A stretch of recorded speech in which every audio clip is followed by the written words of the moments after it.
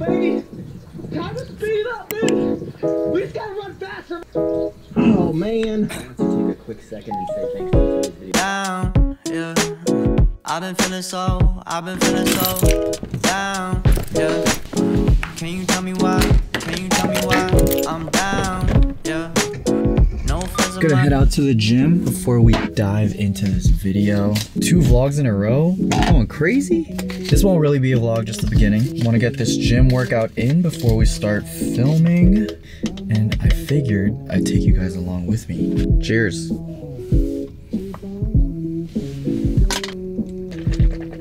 For those of you who care, we are gonna be doing a push day. So chest, tris, as well as a little bit of deltoid. See you guys there. Can't come out. Might just waste away. Don't know what life about. Another day go by. Don't know what got me down. June blues, yeah. I got the June blues, yeah. Walk around like who you, yeah. It's something you get used to, yeah. Go back to June blues, yeah. It's just the June blues, yeah. Walk around like who you. Breaking news got me breaking. I was present, hopeless, praying. Struck down at 20, plenty left to put behind you. You ain't peaked, devil's speaking, now they speaking about you, leave it alone. Hope you grinning while you watch your bros on some soulful sunny shit to brighten up a wounded soul. Honest, you the penny, pick it up like Chevy, New Age Machiavelli, disagree, don't tell me, now you in infinity, we 98, trust that he be good. On the ball like BB, don't make no mistakes, got the faith. The 18 just not gonna be the same. Finna beat down generations, not gonna be in vain. Too young, why you gotta go, I just wanna know now, true numb. Cry and get old, hope you freed your soul, I might have caught the June blues, yeah, I wanna drown myself inside the juice, yeah, you know I keep on running from the truth, was that not? I'm just a lonely fucking you, now when I drive around, don't fill it up.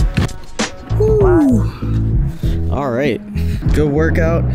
Now it's time to get to the actual topic of this video. Let's go.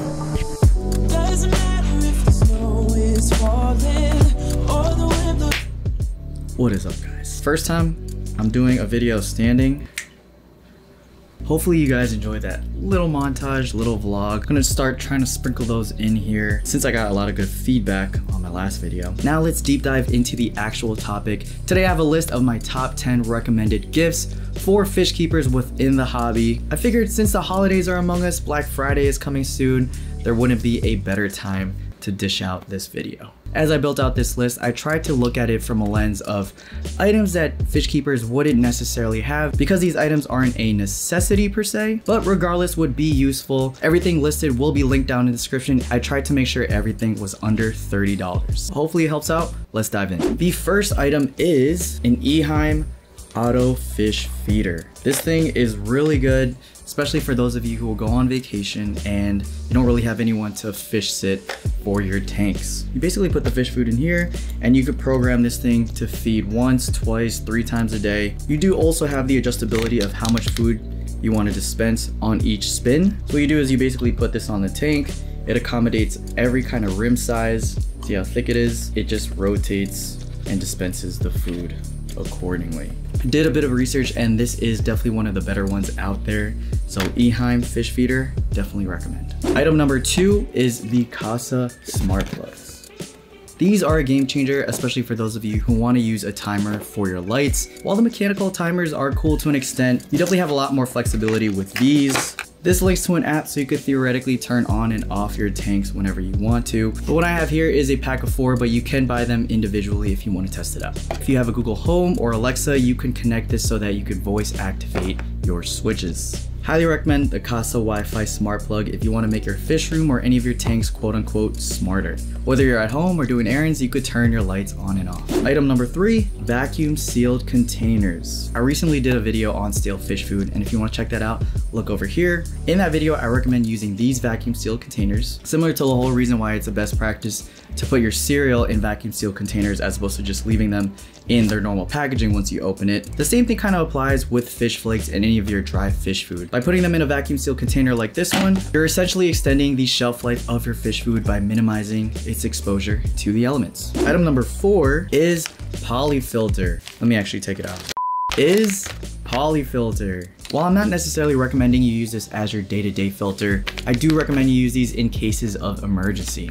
These essentially help you whenever you're in a pinch and your water parameters are out of whack. As you can see, it removes a whole bunch of things from the water that can potentially harm your fish. This includes harmful organics, ammonia, heavy metals, any form of phosphates, and medication after you're done treating your fish. The awesome thing about this is that it changes colors when it pulls out any of the things I listed earlier. Whatever color it changes to indicates what it is pulling out of your water. So it's kind of like a water tester within itself as well. Anyway, speaking of water parameters, item number 5 is an API water test kit. Any fish keeper, regardless of how many fish or how many fish tanks they have, should have a water test kit in their arsenal. Test kits are often overlooked, unfortunately, because they aren't exactly the cheapest, but they are completely necessary. You should always stay on top of your water parameters, especially when you are starting up some new tanks. Actually, as a bonus, 1 second.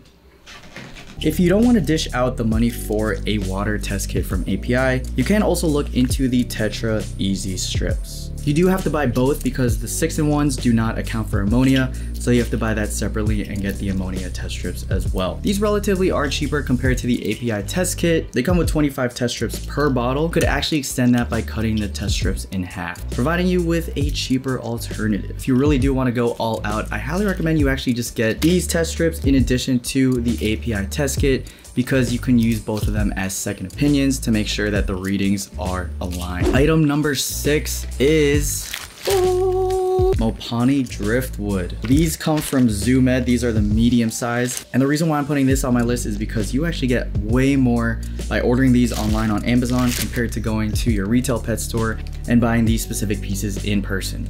This pack of 2 is actually the same price as going to Petco or PetSmart and buying one. Look how beautiful that piece is. Best bang for your buck. If you're looking for Mopani, order it on Amazon. Stay tuned for our future tank build. Going to be definitely leveraging these pieces.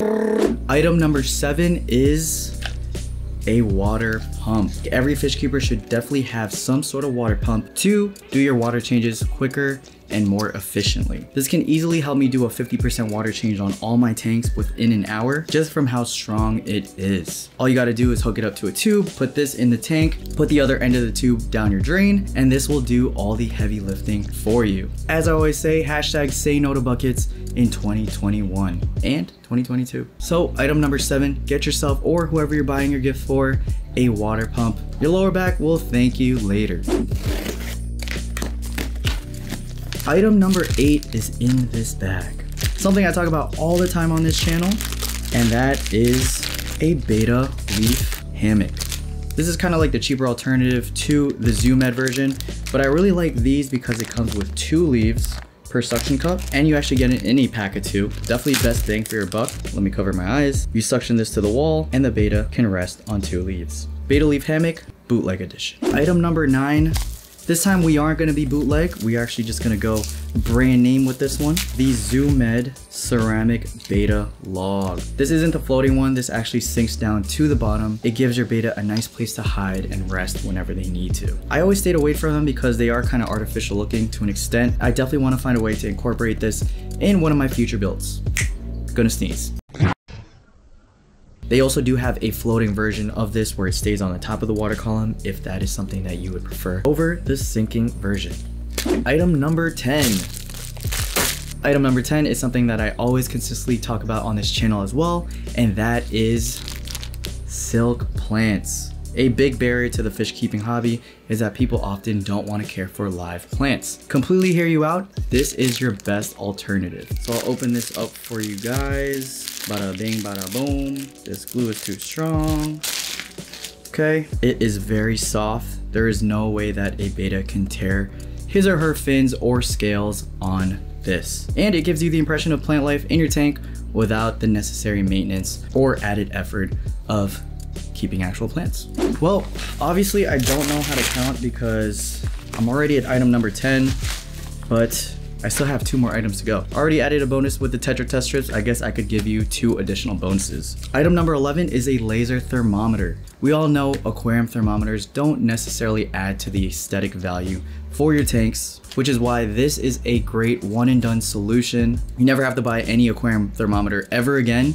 All you need is this one thermometer gun, test the surface of your water, and you get a pretty accurate reading. A very unique item on my list. Highly recommend you try out a laser thermometer. I have read online on Reddit and on various forums that a lot of people actually do use this method of measuring their water temperature nowadays. Laser thermometer, item number 11. Last and final item. That was anticlimactic. Let's try this side. All right, well, just gonna go the normal way, I guess. Okay. Last and final item, Higer's Aquarium Gravel Cleaner. I know Higer actually did send this to a few of the fish tubers out there. The listing looked promising, so I decided to spend my own money on this to see if the hype is real. Right from the packaging, it looks like it'll be a better alternative to your conventional gravel cleaners that you normally see in all the fish stores and online. I think there will be a bit of modification needed to actually bring this to its full potential. Adding this onto the list nonetheless as sort of a sneak peek of what's to come. Full review coming soon. Item number 12. There you guys have it, quick rundown of my top 10 gifts to give any fish keeper within the hobby. You don't necessarily have to take any of my recommendations. Make sure you do your research on each of these individual products before you decide to pull the trigger. My ultimate goal was to give you a starting point as you think about some of those stocking stuffers. If this video brought any value to you, all I'm asking is for you to hit that like button down below. And for those of you who stayed until the end, you are a real one. Let's see, what should you comment down below? If you stayed until the end, comment down below bing bong, just so I could see who are the real ones. Have a great Thanksgiving for those of you who live in the US. Spend time with your friends and family. Enjoy Black Friday as well. Maybe you want to wait until that comes to look at some of these items. As I always say, thank you guys for the continued support. Thank you for watching, and I will see you guys in the next one. Peace.